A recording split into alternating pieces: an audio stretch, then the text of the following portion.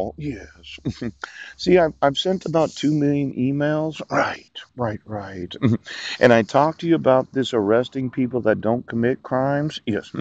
So as to protect those that are union members. Now, the amount of pay subject to garnishment is based on an employee's disposable earnings. Yes. But it's not really that disposable when you think about it.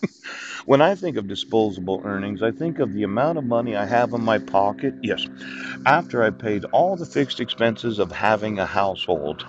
That would be rent or mortgage. Yes, the electric bill, the water bill, the sewer, and the garbage bill. Yes, the actual groceries necessary to support a family. Yes, and then the insurances of supporting a family.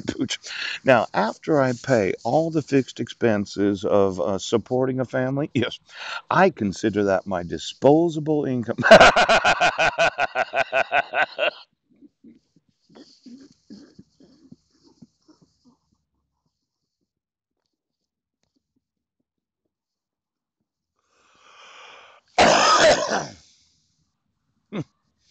Seems that my definition, yes, as a financial consultant, right, is a little different than the Department of Labor's definition. Yes.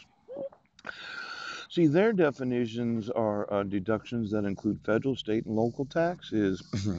Is that non-disposable income? You have to pay those. And then there's the employee's share of Social Security. Oh, that's non-disposable income, as if we all have to pay Social Security. And then there's the Medicare and state unemployment. Do we actually have to pay for Medicare and unemployment? Yes.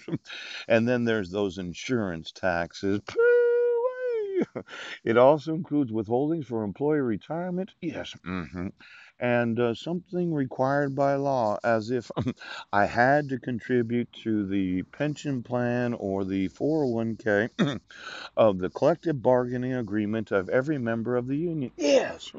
This is non disposable income, as if I have to support my wife's retirement while I sit out here homeless asking myself, now I know. As a state, you're concerned about my wife retiring. Why don't you get me those collective bargaining agreements where there's an obligation to pay dues, yes, to belong to a teachers union, and then get me the collective bargaining agreements where the Department of Labor would say that you have to participate in the retirement plan of those that are in. Now, I know these are required by law participations in the collective bargaining agreements of those that are in teachers' unions. You gotta look it up.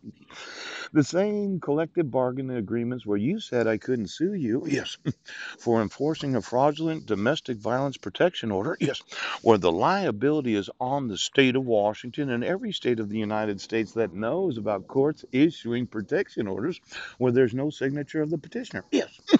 And then the same required pension plans and 401ks of the collective bargaining agreements where you said I couldn't sue you for that. Way. I asked for. Yes, you can.